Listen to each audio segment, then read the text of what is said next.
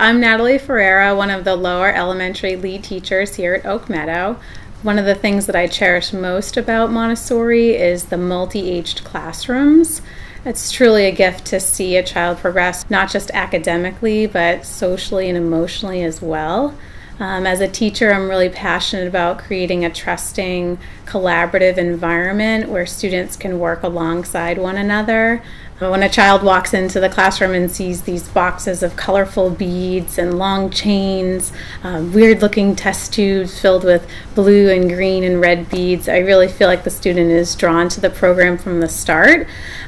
Students learn new math concepts with concrete materials, and they start at the most basic concrete level and move towards abstraction, which really teaches a child to think logically in math as well as understand the process of math. One of the most unique pieces of Montessori, I feel like, is that the child not just sees a 1,000 cube or a 10 bar in a book, but the child can actually hold on to a real three-dimensional object. The best part of Montessori is that we have a lot of opportunity for a teacher to work one-on-one with a student, whether that be an advanced learner or a child who needs remediation.